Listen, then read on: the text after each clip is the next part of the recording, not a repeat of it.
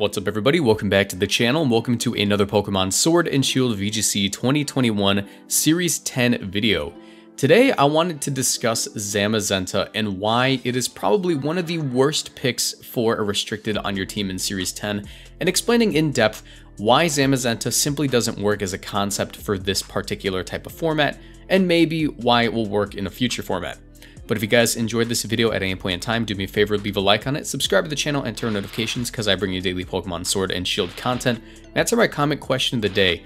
Which of the restricted Pokemon do you actually believe needs a buff? I know it's sort of a weird question asking what legendary needs a buff, but I think there are some legendaries that are actually pretty outclassed and underwhelming. But yeah, let's go ahead and get into it. So, ZAMAZENTA is a really interesting Pokemon conceptually. If we actually take a look at it, it is a fighting type Pokemon with an alternative form that allows it to be steel type if it's holding the Dauntless Shield, which also gives it a stat buff and a slight decrease in its speed. Let's take a look at that ZAMAZENTA first, since it is actually the most, relevant in terms of restricted, at least at the moment. So it has base 92 HP, 130 attack, 145 defense, 80 special attack, 145 special defense, and 128 speed. Those on paper are absolutely phenomenal stats. They look busted. The only stat that isn't really that great is its special attack, and it's only ever going to be using it for like Snarl if it really wanted to use it. This Pokemon also has access to an exclusive move called Behemoth Bash. It's a 100 power or 100 base power steel type move that doubles if the target is Dynamaxed. It's the exact same as Behemoth Blade, just with a different name. The main difference is it doesn't hit quite as hard as Behemoth Blade because this Pokemon doesn't have the ability Intrepid Sword, and it doesn't have the attack stat of Zacian Crown. Taking a look at these two attack stats, Zacian Crown has an attack stat of 170 and this guy's stuck at 130, and you can tell on paper it's mainly meant to just be a bulky Pokemon. However, it's just really hard to justify fitting this guy on your team. You might be thinking, okay, I can use this thing to beat a Xerneas, or maybe I can use this thing to check the Incineroar next to the Xerneas. Fighting and Steel aren't that bad of a combo. They actually help each other out.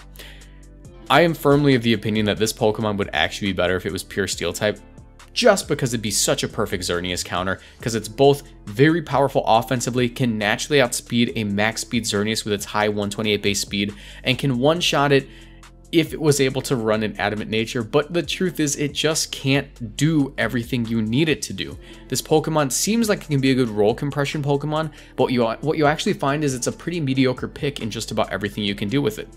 Let's start off with checking Xerneas. So if we actually take a look at this thing, if you max out its attack stat, it's still a roll to KO Xerneas with Adamant Max Attack with 4 HP. Throwing that in the damage calculator, I thought I had it ready, but apparently I did not. Zacian Crown with an Adamant Nature and 252 attack versus a standard Xerneas that's going to be the 4 HP variant.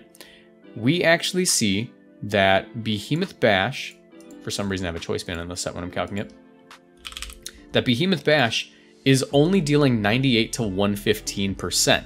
While that is a heavy roll in your favor, while you do have an 81% chance to O-code the Xerneas, you'll find that it still is pretty underwhelming because Xerneas is usually paired up with Intimidator, means that attack is mostly going off at -1, meaning that you're only going to be dealing 65% to 77% against a Xerneas. That is a huge issue for ZAMAZENTA, because while ZAMAZENTA could normally deal with an Incineroar by close combating it, you'll actually find that at -1, you're not even coming close to an OHKO.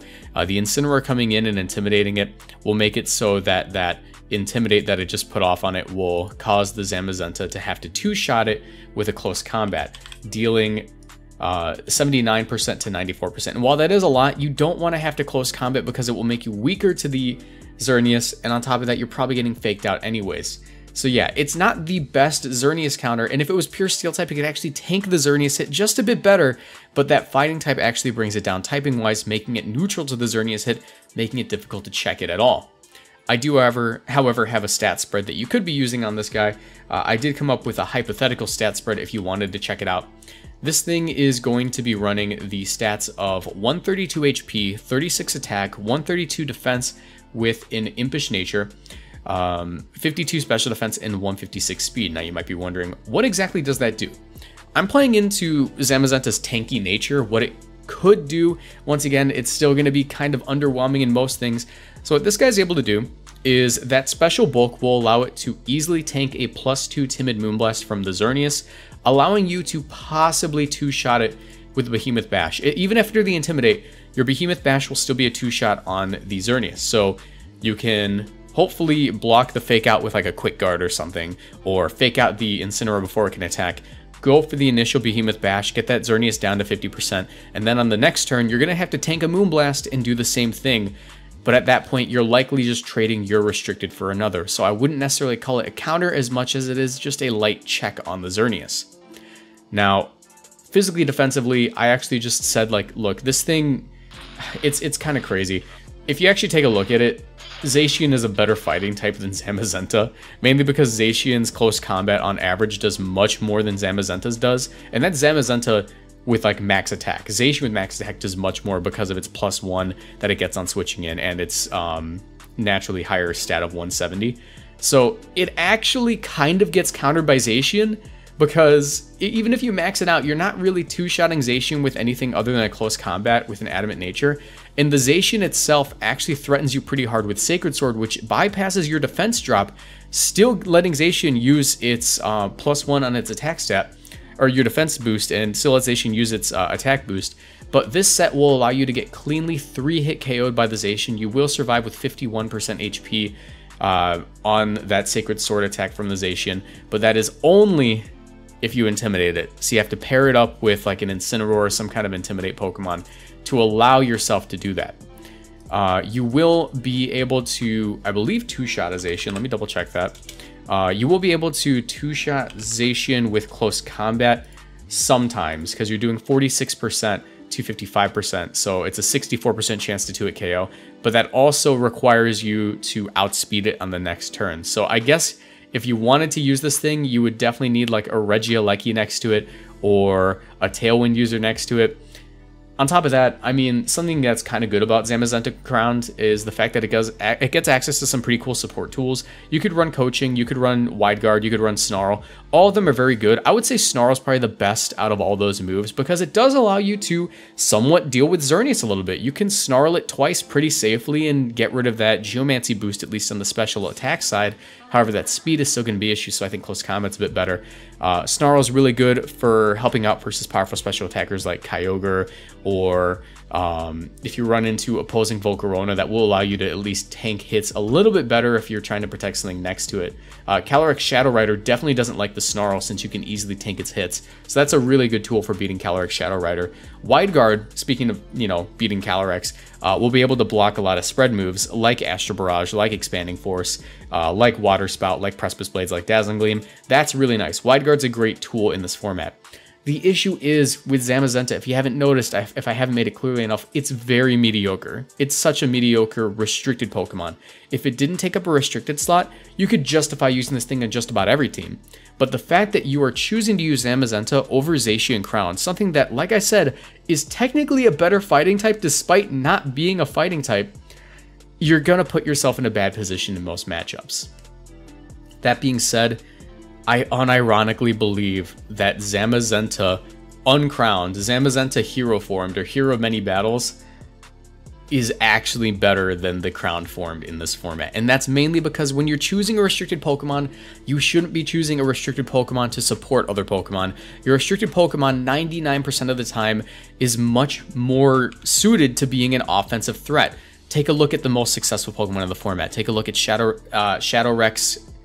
Take a look at Zacian, take a look at Zamazenta, take a look at Kyogre, not Zamazenta, take a look at Xerneas, take a look at Kyogre. They're all very powerful offensive Pokemon, and that's the point of a restricted Pokemon. They're meant to deal damage. They're meant to be a threat in the field. Zamazenta just does not fit that criteria, especially now that there are no Dynamax Pokemon. Behemoth Bash isn't as powerful of a tool for dealing with Dynamax Pokemon. So what I found in my testing was that Zamazenta uncrowned, the fact that it can hold an item to increase that attack stat actually allows it to bypass some of its issues, and the fact that it has higher speed. If we take a look at its stats, it drops its defenses to go more offensively, and even though its attack stat doesn't rise, that speed stat makes a big difference. So our stats now are 92 HP, 130 attack, 115 defense, 80 special attack, 115 special defense, and 138 speed. this extra speed actually allows us to run an adamant nature instead of a jolly nature. And that adamant nature will allow us to outspeed a lot of Pokemon. I believe 180, yeah, 180 is enough to outspeed Pokemon like Tornadus, even if they're timid max speed. And while they will Tailwind a lot of the time, sometimes they'll just get cocky and say like, yeah, I'm just gonna Hurricane you. So that's actually a pretty decent speed tier to use. And if you're facing against Thundurus, if you're able to dodge a Thunder Wave, that's actually a really nice speed tier to hit. And it really isn't too much investment, too much more investment than you would want to use otherwise. Because like obviously you'd want to outspeed like Raichu, and that is just like 1 point lower than Tornadus and Thundurus, so it's worth the extra point. This spread is going to be running a Choice Band with 52 HP, 212 attack, 4 defense, 68 special defense, and 172 speed with an adamant nature. Our set is Close Combat, Iron Head, Wild Charge, and Crunch. Now, this thing is just meant to pick up KOs, and once again, you definitely need speed control with this thing if you want to make it work. And that Choice Band will allow us to bypass Intimidates, like Incineroar. Like we're straight up one-shotting Incineroar with our Close Combat now. And actually, if we take a look at the Zacian matchup, we could technically win this 1v1. Most Zacian aren't running Player Off right now, which means that with our Dauntless shield boost, we actually tank +1 Behemoth Blade pretty well. It does 79% to 93% to us. So what we could do is Close Combat on the first turn, and then on the next turn we can actually straight up the Close Combat might one-shot, to be honest, because it's doing 86 to 102%. So if we don't one-shot, which is more than likely the case, what we can actually do is just go for a Tailwind the next turn and KO it on the next turn. This thing is also capable of one-shotting fast Kyogre with either Close Combat or Wild Charge. Wild Charge is mainly there to help you out versus, you know, just other Pokemon. Like if you want to one-shot a Thundurus, or not a Thundurus, one-shot a Tornadus, that's very useful. It's smarter just to Close Combat Kyogres because you don't want to take so much recoil. But this thing is just a one-shot machine at that point. While we can't one-shot Xerneas anymore because we lose our Steel Stab, Iron Head still deals a significant amount of damage, making it a very clean 2-shot. With any amount of chip damage, it will likely be a 1-shot. That adamant nature, the fact that we can run so much speed on this thing without having to run Jolly, allowing us to bolster that attack stat with an adamant nature and a Choice Band, makes this thing somewhat more viable. It even doesn't mind the Calyrex Shadow matchup, granted you don't get Expanding Force, because if we look at Calyrex Shadow, if we max out Calyrex Shadow's special attack and give it a Timid Nature, give it Astral Barrage, because Expanding Force obviously is going to be doing a lot of damage. Astral Barrage is only going to be dealing, without a Life Orb, 52% maximum, which we can one-shot it back with Crunch very easily. This thing is just... Zamazenta on... how do I say it? On paper, Zamazenta looks fine. It looks like a great restricted Pokemon, but the fact of the matter is, if you're going to use restricted Pokemon, you probably should be going offensively. That being said, I think Zamazenta has some hope for viability in the future, and that's exclusively if we end up going back to GS Cup rules. If you're not familiar, GS Cup rules are a rule set where you're able to use 2 restricted Pokemon on a team. The reason Zamazenta might have some viability there is because you'll be able to have one very powerful restricted on your team, one that's meant to be offensive, one that's meant to pick up KOs, and Zamazenta can support it pretty well. In my opinion, Zamazenta Yveltal isn't a terrible combination because Zamazenta will be able to somewhat protect it from opposing Xerneas or opposing Pokemon that just generally would give it a hard time. Mainly fairies. Zamazenta can one-shot a lot of fairies. Like it can one-shot Grimmsnarl. It sometimes can one-shot Xerneas. It's just a great Pokemon in that sense. So yeah, I think that Zamazenta it came the wrong generation. I think if we got it like last gen, it'd actually be a pretty decent pick. But the fact that you were only getting 1 restricted per team makes it a huge issue for Zamazenta's viability. I've tried it out on a few teams. I'm speaking from experience. This thing is just not worth using on a lot of squads. That being said, if you guys have any ideas, I'd love to hear them in the comment section down below. Let me know if you've had success with Zamazenta, what your highest ranking on the ladder is with this thing, and what set you've ran. I'm really curious because I cannot make this thing, like I can win games, right? But I cannot make it feel like it's good. It feels like it's a liability on my team. I'd much rather be running a Zacian 90% of the time. So yeah, let me know in the comment section down below if you enjoyed this video. Leave a like if you did, subscribe to the channel, and I will see you guys in the next one. Bye.